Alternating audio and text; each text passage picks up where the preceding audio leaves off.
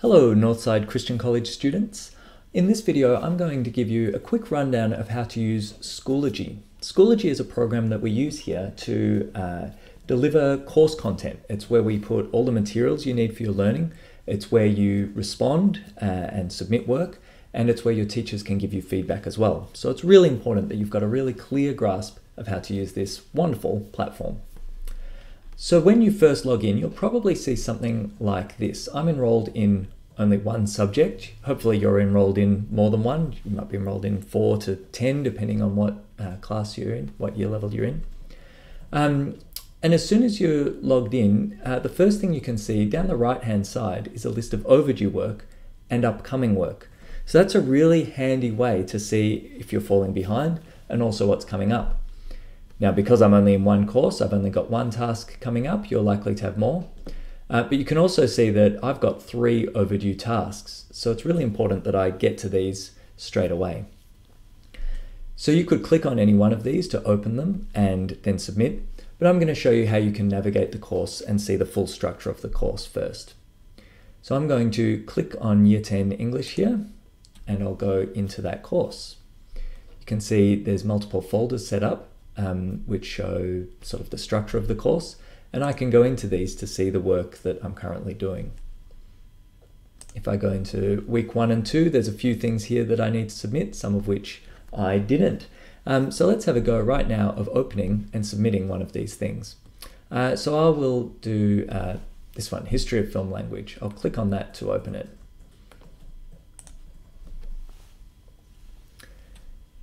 And as soon as it opens, you can see I actually already have submitted something to this one, but here it says resubmit assignment. If I hadn't submitted already, it would just say submit assignment.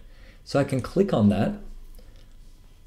Sorry, before I click on that, I should have a look at what I need to do. So now that I'm in this assignment, I can read all the instructions, there's videos to watch, there's links to follow, and I can work through that and make sure that I understand what I need to do.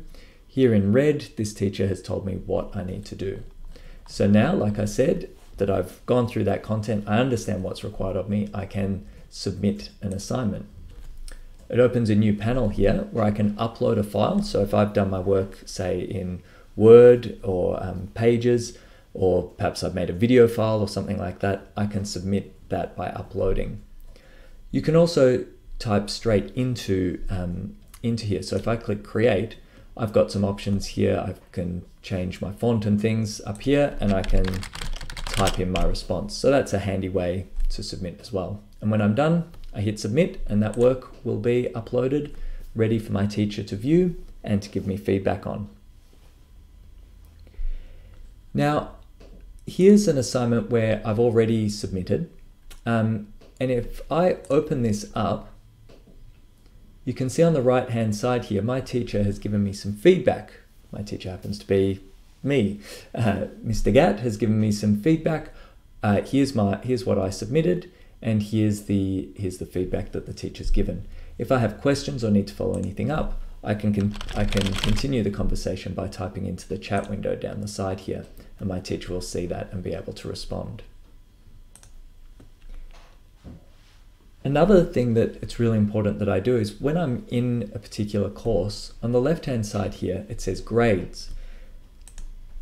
Earlier I showed you that there's the overdue and upcoming work on the right-hand side of the home page, but sometimes it's important to drill in a bit deeper and have a look at this summary. You can see under the heading of coursework, there's several tasks that I'm meant to have done. 1 out of 1 indicates that I've submitted, oh sorry, the little bluish whitish page symbol means that I've submitted something. And then 1 out of 1 is my teacher saying tick. That's my teacher's way of saying this is satisfactory, you've done a fine job and you're ready to proceed. This second one here, I've submitted something, but my teacher said 0 out of 1. That means it's not good enough. There's something wrong with it. And actually my teacher's put a note on the right hand side here, you haven't answered the last question. So I can now click on that task, go straight back into it, and make sure I answer the last question and resubmit. Continuing down, I've got another 1 out of 1, so that's fine. There are 2 tasks here that have the paper symbol, but no mark next to it. What that means is I've submitted, but my teacher hasn't got round to marking it yet. So I just need to be patient, or perhaps remind them that I've submitted that and ask how they're going with it. Next one's fine, another 0 out of 1, and another comment. And then down the bottom here, you can see this one, 1 out of 1 with no submission. Perhaps that was something that was submitted offline. So I didn't submit something on Schoology, but I gave something to my teacher and they've given me 1 out of 1. Whereas here, same thing, I submitted something offline, but I got a 0 out of 1. So I need to do that again. You can see the teacher's written that my written response, so my offline response, was incomplete, and I need to see my teacher for assistance. I need to follow that up so that they can change that to a 1 out of 1.